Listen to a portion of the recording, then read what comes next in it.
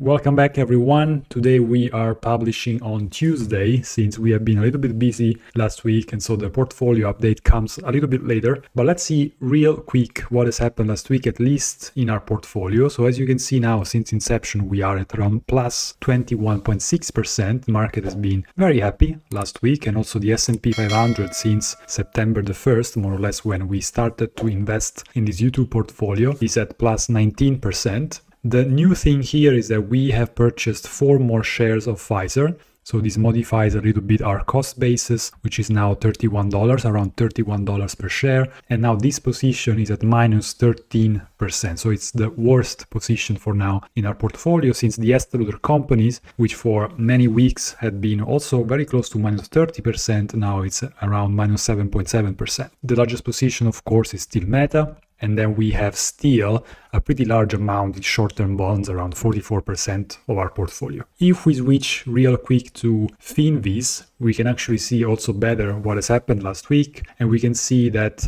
Nvidia, for example, gained 7%, Meta 6%, Amazon almost plus 5%. And overall, you can see pretty much all green in the market. And of course, if we go here in the top right corner, we can actually see that Pfizer had lost minus 5.5%, and this is why we were able to buy 4 new shares, because we usually have these orders at lower and lower prices for the companies that we like. And finally, also here we can see the usual Estée Lauder companies that is now slowly recovering. And in fact, last week they gained around 6% in stock price, and this is why in our portfolio actually the position doesn't look too bad anymore. And before now switching to some macro topics that every now and then we just like to look at and talk about, we also wanted to thank our few patrons that have been with us for most of the year. There has been a new one pretty recently, so now we are at a total of 8 patrons, and 3 patrons are actually the paying patrons on our account. We're pretty happy about it. These are of course small numbers, but we are growing little by little, and so we hope that 2024 will also bring more patrons to our account.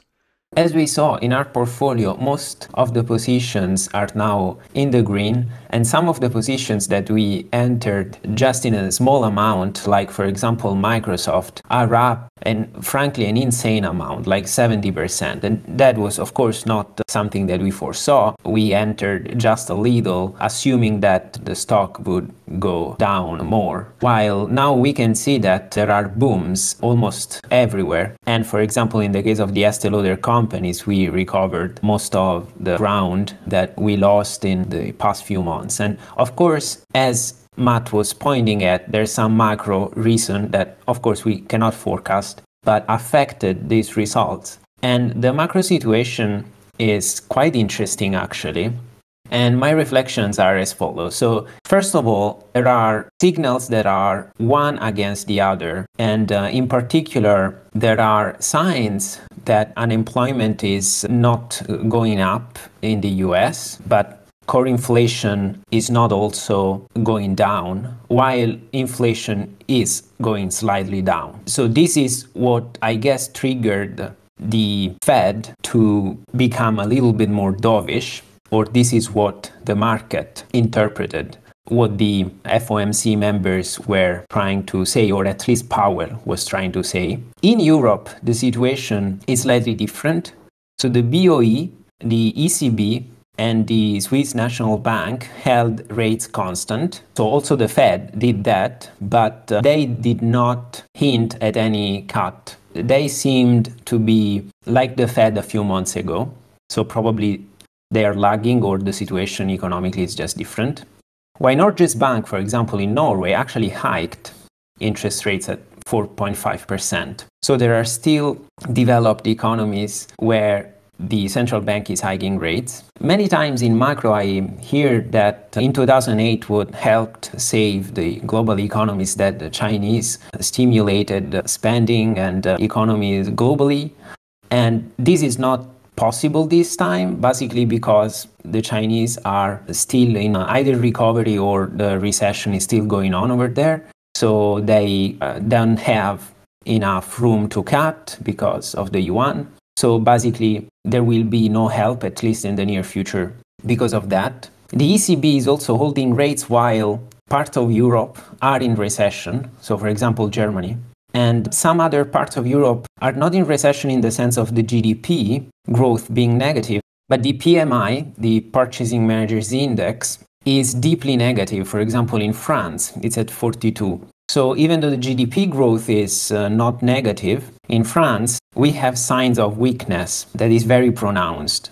So overall, even though the economies are not synchronous, the market in the US took off last week, mostly because of Powell's message or how the market interpreted it.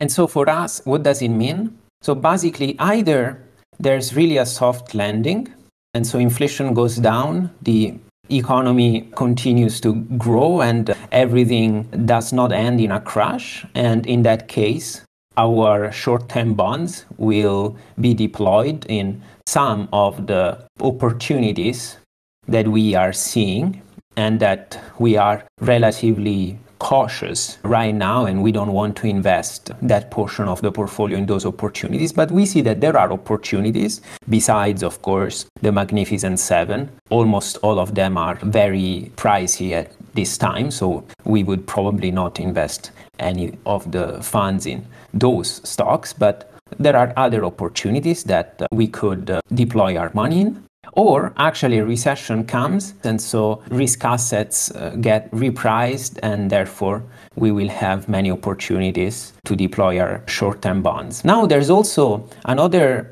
case that right now is probably less likely, but still it's a good idea to keep in mind. That is a second wave of inflation. And in that case, probably if there are no stocks that fall enough for us to invest in them, then it will just mean that our short-term bonds continue to get a higher and higher yield, because essentially at that point the central banks are forced to continue hiking rates. So this is a possibility that probably is not among the most likely, but still it's possible. And so we think about all the scenarios, and so this is a possible scenario. And in that case, probably if stocks continue to become more and more expensive, while short-term bonds continue to deliver a higher and higher yield, probably we will just continue with the portfolio as we have done in the past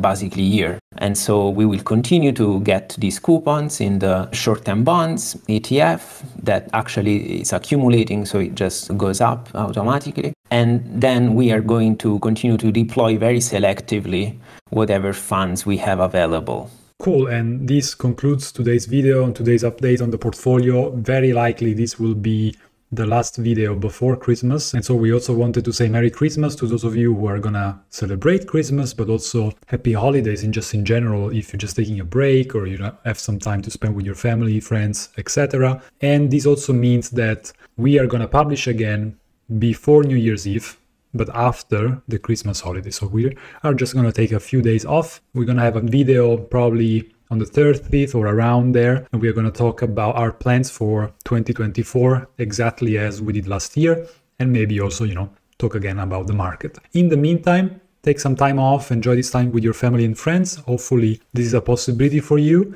and we're going to see you very soon. Bye bye.